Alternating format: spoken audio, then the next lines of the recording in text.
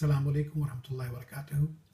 This video explains how to write Sallallahu Alaihi Wasallam in front of the name of our Holy Prophet, Muhammad Sallallahu Alaihi Wasallam.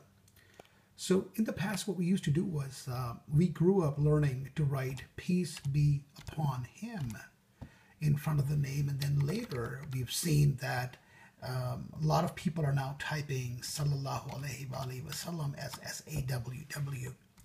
Now, you really don't have the need to do that anymore, because what you can do now is to type Muhammad and then write Sallallahu Alaihi Wasallam in Arabic using your regular English alphabet keyboard.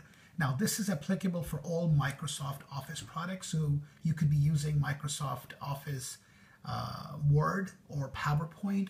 This technique will work. Here's how it goes. After the name Muhammad, please type FDFA. Once you've done that, on your keyboard, hold the Alt button down and press X. And there you go. The letters FDFA will change into Sallallahu Alaihi Wasallam. I will reverse this.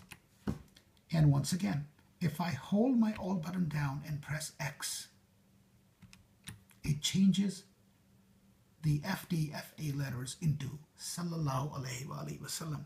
Now on the YouTube, you will see videos that actually tells people to press enter after that. There's really no need to do that.